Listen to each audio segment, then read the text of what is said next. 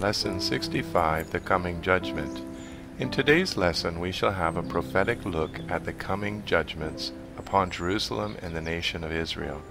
There is much information in Jesus' prophetic words about what signs we should expect before and during the tribulation period and the return of Christ to judge the nations and reign upon the earth. The chapter begins with Jesus observing to his disciples a poor widow putting her last coins into the temple treasury. While many other rich folks put in a small portion of their wealth, Jesus explained to his disciples that the poor widow put in more than all the others, for she kept back nothing for herself. When we give to the Lord, God will evaluate it not based on the amount given, but on the degree of sacrifice it cost us. While some folks were admiring the temple to Jesus, he explained that in a coming day of judgment, the beautiful temple would be destroyed so that no stone would be left upon another. When the disciples heard these words, they asked him when these things would take place. What follows is a lengthy answer about two future judgments. Jesus will speak about the destruction of Jerusalem, which we know from history occurred in AD 70 at the hands of the Romans. They destroyed the city and the temple just as Jesus had predicted.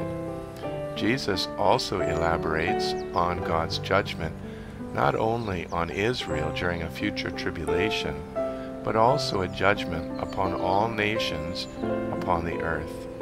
These prophetic words are very important then for all of us, because much of Jesus' words have not yet been fulfilled. But we appear to be fast approaching the time when all these things shall come to pass. Let's look at the prophecy more closely. Jesus mentions at least 19 signs concerning the future judgments, some relating to the destruction of Jerusalem and the times following, and most have to do with the final stages before the Lord comes again in glory. Number 1, Jesus mentions false messiahs will arise, and there will be wars and rumors of wars. These signs appear prior to his coming, which would be during a future tribulation period. Also, he said that nations and kingdoms will be at war, along with great earthquakes, famine, disease, and fearful sights and signs from heaven.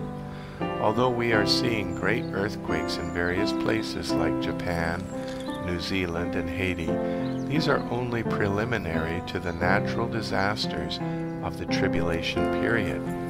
We also have plenty of famine and disease in our day, but we as yet have not seen any great signs in the heavens concerning the moon, sun, and stars, so we are safe to conclude that these are all future signs. Jesus mentions a persecution against his people prior to these signs, and this might refer to the Christians that have been persecuted down through the church age, but could also refer to the tribulation believers, many of whom will be martyred for their faith. Now Jesus jumps back to the judgment on Jerusalem and speaks of the army surrounding the city to destroy it. Jesus warns that in that day the people should make haste to get out of the city before it is destroyed. He predicts that the Jews would be scattered to all nations until the time of the Gentiles is fulfilled. Jesus returns to the topic of the signs that appear just prior to his return, which includes signs in the sky with the sun and moon and stars. He says there will be distress and perplexity, and men's hearts will fail them for fear, as the power of the heaven is shaken. Finally, Jesus, who is called the Son of Man, will come in glory. When Jesus comes, it will be to overthrow the armies that are seeking to destroy Israel and to establish his kingdom on earth. After speaking about all these signs of his coming, he says that those who see these signs should look up, for their redemption is near. Jesus speaks to the believers of the tribulation period who will be fiercely persecuted, but they can be assured that soon their Redeemer will come and rescue them. Jesus then tells us a parable about the fig tree. He says that when the blossoms appear, you will know that summer is very near. The fig tree is often a picture of the nation of Israel in the Old Testament, and Jesus is pointing out that when the signs of his coming are seen, then we can know that his coming in glory is very near.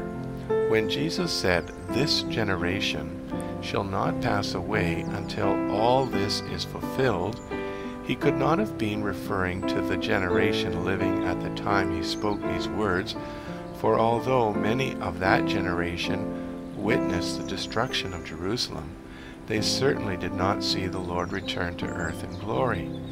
We are still waiting after 2 millennia for Jesus to return. So what did he mean by this generation? Some feel that from the time Israel once again became a nation, which happened in 1948, that the generation living at that time shall not pass away before they see the Lord's return. This seems to fit well with what Jesus has said, which means that since 1948 to the present, there has been about 63 years. There are plenty still living who saw the formation of Israel in 1948, and the generation in Scripture often equates to the average lifespan of a man, which is 70 or 70 years. We cannot be certain, for no man knows the day or the hour, but the faithful should recognize the signs of the times and prepare themselves for the Lord's return at any moment from now. Are you ready? Prepare yourself by receiving Jesus as your Savior. Then they will see the Son of Man coming in a cloud with power and great glory. Luke chapter 21, verse 27.